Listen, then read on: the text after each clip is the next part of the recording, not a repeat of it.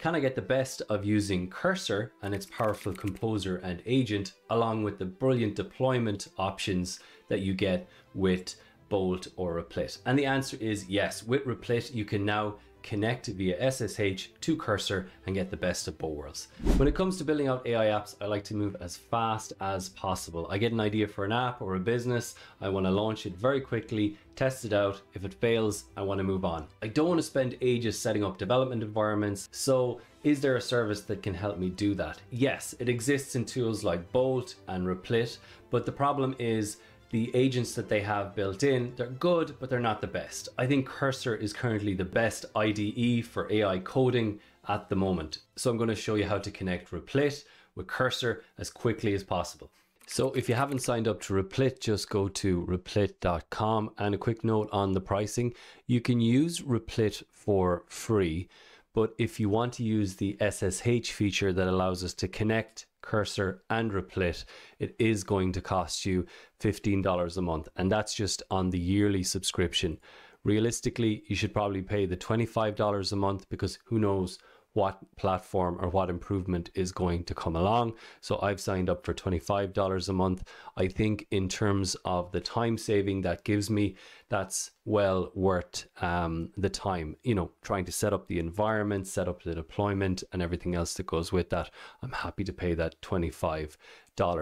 If it's a bit too rich for you, there are much cheaper ways to host. You can just run your own local host, set up the environment manually. Takes a little bit more time, not a big deal, but I'm all about speed. I'm all about how quickly we can get to market with whatever idea we have. So I'm happy to spend this little bit here. But again, if it's not for you, just follow some of my other tutorials and there's no extra costs in those setups. Okay.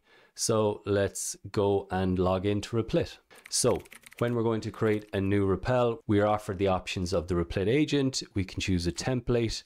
So we can decide, you know, if we want Node or Python or any of these different environments to get started, or we want to import from a GitHub project. So I'm just going to start from scratch with the agent.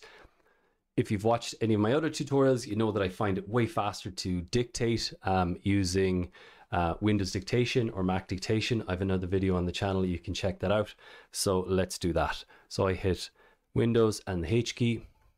I'd like to build a small app. It's going to be a landing page for a company called Switch Dimension.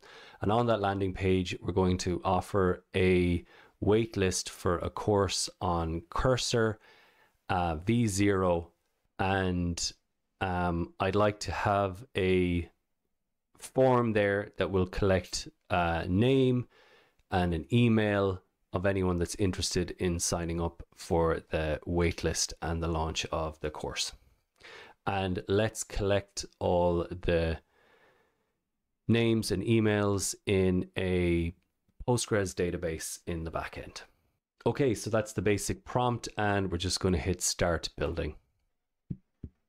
Okay, we'll implement a waitlist. We're going to build the initial prototype using ShadCN UI. So ShadCN UI is great. If you've seen other tutorials, V0 use this component library called ShadCN UI. It's basically a set of pre-built components that makes it easy to just build out the interface of your website. They've already been pre-designed and pre-configured. We can also use those with Cursor as well. You should check out one of the other tutorials. It shows you how to step through using that. So the fact that they've picked that as default is great. Approve the plan and start. So this is the typical kind of agent interaction. You've got a manager, product manager style agent that does the actual plan creation. You approve that plan, and then it depends on how it's set up in the background. You might have different agents that are actually the deployment agent or the development agent. I'm not sure how it's running in the back end, but that's typically how it might be approached. Setting up our database. So another great thing about using Replit is that it's got its own Postgres database built in that it can connect to as part of the service. If you were doing this yourself, you'd probably want to set up a database separately using something like Supabase or PlanetScale or Firebase or something like that. You'd have to configure that, connect the two together and run it from there. Whereas with Replit, Again, it's just fired up the whole environment for you, and it's also connecting database as standard. So these are huge time savers just to get you rolling. Okay, so it's taken us this far. We have our page. Now, granted, there's some issues here. We're going to change some of the wording, but that's fine. And we have our waitlist down the bottom here. And now it's asking for my next action. So how do you find the landing page design and waitlist form? Is everything loaded correctly and looking professional? So we'll just give it a yes. Another thing that you need to note is that using the agent, each one of the checkpoints that goes through is going to cost 25 cents. It probably makes a lot of sense to do as many changes as you can in one prompt and see what you can get away with. And then some of the checkpoints that go through are actually going to be free. So I think at that point, that's enough to test out. Can we edit it? I'm going to leave the admin interface and everything else for now. Okay, so let's just move back to the web view. So hit this little tab here, web view, and we can hit that and it should load up our page. So we can actually just preview this in another browser by clicking this here, and this gives us the development URL. It's porting from port 5000 to 80. So let's just copy that. We can open a new tab here, and here we have our site. Let's go back again to Replit really quickly. So we can go to pages and home.tsx, and we can edit this here. So master cursor, and we can just hit save here, and we see those changes go through. Okay, that's great. So we basically have the bones of a app website, which is a landing page, and then we have the ability to capture names and emails, and that's actually been saved back to a database. And already that's a big time saver, you know, trying to develop this out in code, connect to a database, do any kind of validation or verification. That's a big time saver. So as much as I love Replit and it's really fast to get things going, it's great at deployment, it's great at actually spinning up all these services for you, it gives you a really great head start. But when you start to develop out the app and things get a little bit more complicated, it just starts to fall down a little bit for me personally. I recommend that you just keep going with what you have here and keep developing as much as you can until you start to run into issues or errors with the agent that's here. And then, you know, you can decide to switch over to Cursor. It's really a personal preference, but how I like to do is take advantage of the best of both worlds. So how would we actually connect Cursor to Replit to get the best out of that? So let's go and open up a new tab here, and we're going to type in SSH. So here on the SSH key, you're given the option to connect to VS Code or Cursor, but first you're going to need to add your SSH key. And that's just a way for your computer to communicate securely with this cloud service, which is Replit. And you can use it for multiple other services. You can use it with VS Code. It's a really good thing to know how to do. So we can click first let's open the docs here because they're actually really handy. So open those in a new tab, and then we're going to click manage SSH key, or you can do it up here as well. And then we'll click add SSH key, and we're going to enter that now in a second. But first we need to generate it. So let's go back over here to the docs. Okay, so we're given some great instructions here on what SSH is. It stands for Secure Shell.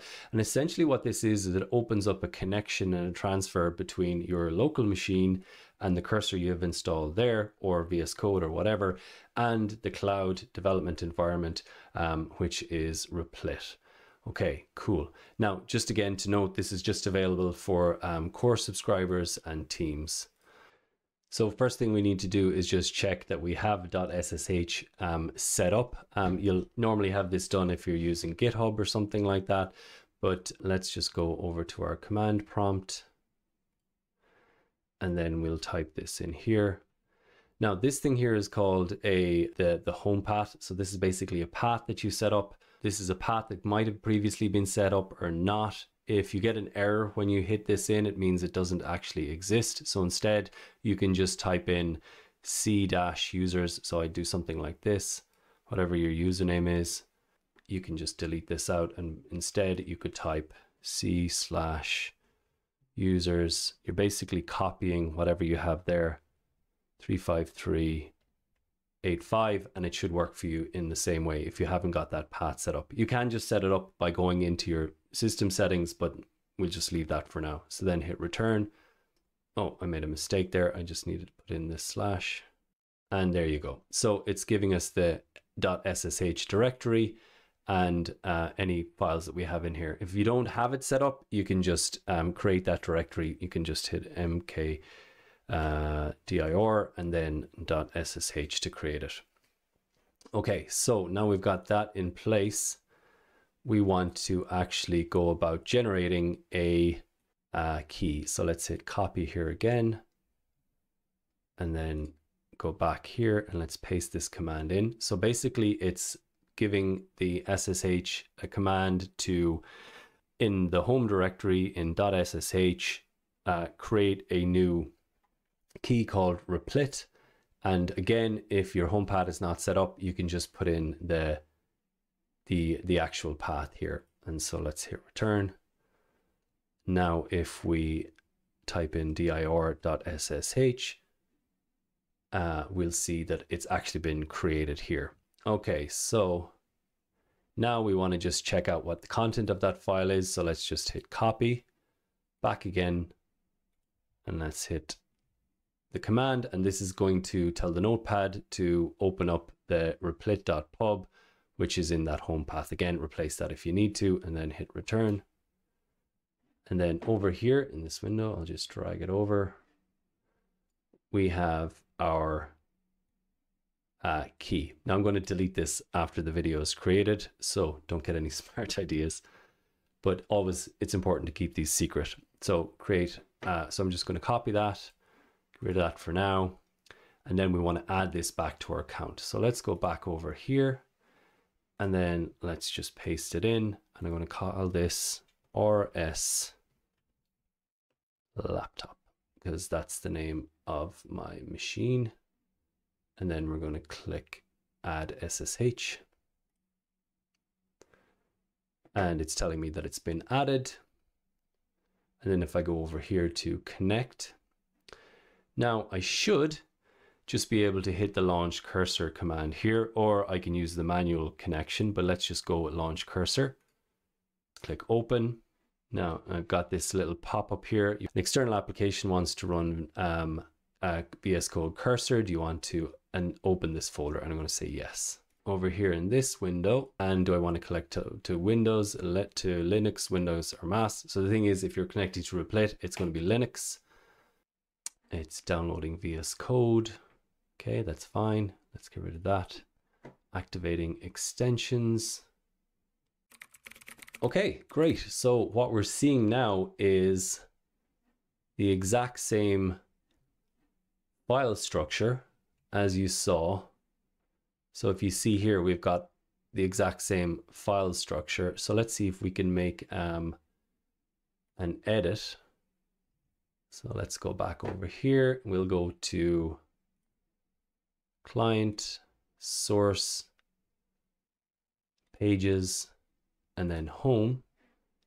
And let's put in an inverted comma here, and let's hit Control S to save. Let's go straight back over, and then boom, instantaneous change.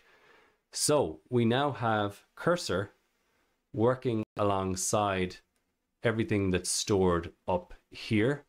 And then I can actually go and deploy this as a fully working app now.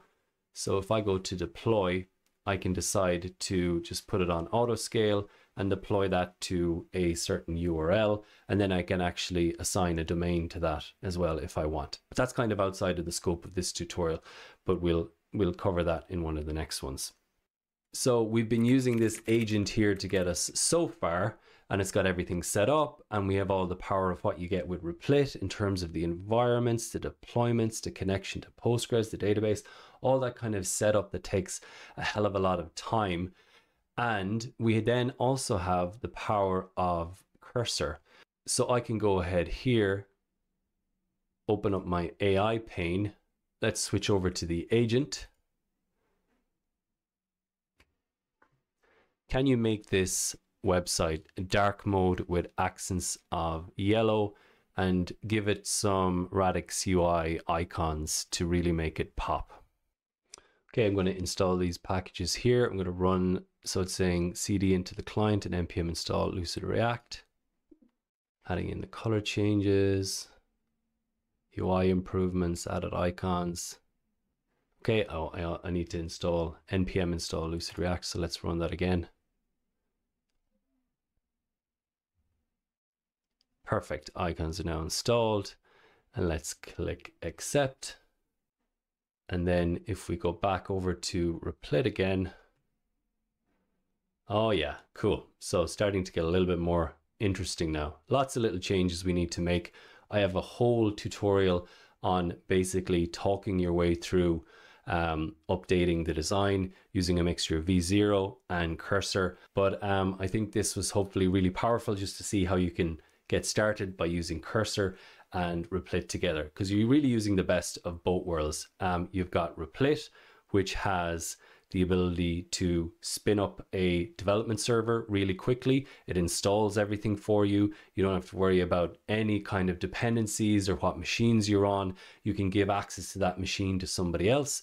And then you've got a temporary URL that you can give to anybody to actually go and test out your app. Now you can actually go and press the deploy button within Replit as well and actually deploy the whole site to be a working app. So technically within just a few minutes, you can go from developing a site with Replit Agent, moving over to cursor and doing any edits that you want and improving upon it, and then deploying a whole app within just a few minutes. And that's really powerful and such a game changer. So hopefully you got some use out of this. I am actually working on a course around cursor and Replit. I'm going to put a link in the description where you can sign up to the waitlist if you want. And thanks so much for your time. More to come.